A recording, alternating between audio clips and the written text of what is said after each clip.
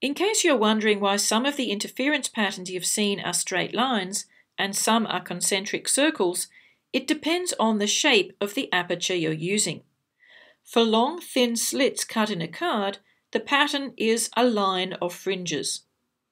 Since light diffracts outwards around the edges of an aperture, in this case, where the slits are vertical, the light is constricted in the horizontal direction, so the light spreads horizontally to make the fringe pattern that you see.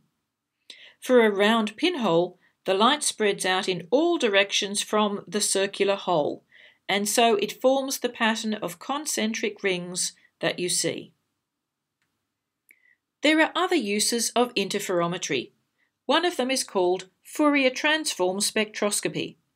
Now, spectroscopy means characterizing the spectrum of a light source.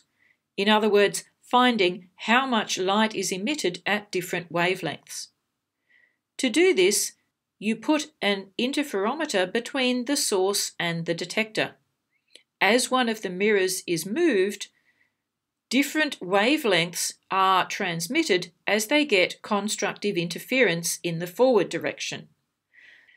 The light is measured as one of the mirrors is scanned forward, and the resulting information of light intensity for each mirror position must be processed with a computer to get what they want from it, which is the light intensity as a function of wavelength.